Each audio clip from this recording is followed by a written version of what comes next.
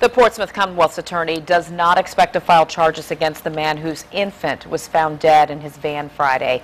5-month-old Jeremy Rivera of Suffolk was found in this parking lot of a daycare just before 4 in the afternoon. Several people heard the father crying and stopped to perform CPR, but it was too late. 10 on your side, Stephanie Harris sat down with the Commonwealth's attorney this afternoon. Stephanie?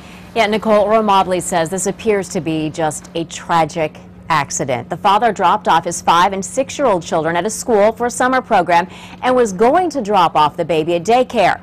He forgot and went on to work. When he left work that afternoon, he went straight to the daycare to pick up baby Jeremy, only to realize he had never dropped him off. These pictures have haunted many for the last 3 days. Police tape surrounding a daycare where a baby was found dead in a van. Finally, some answers, but no comfort. Bad things happen to good people sometimes, and from what I know so far, that's what has happened here. Commonwealth Attorney Earl Mobley says there is no sign the child was ever abused or neglected.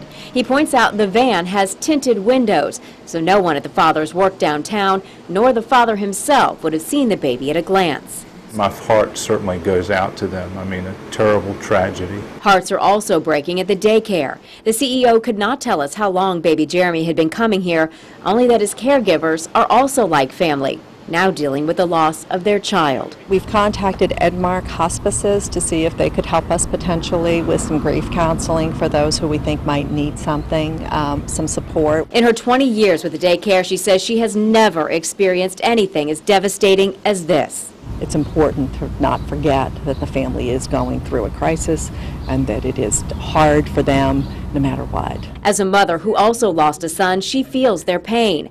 As a father who lost a baby girl years ago, so does Mobley. I can tell them from experience that their pain will subside. It will never go completely away.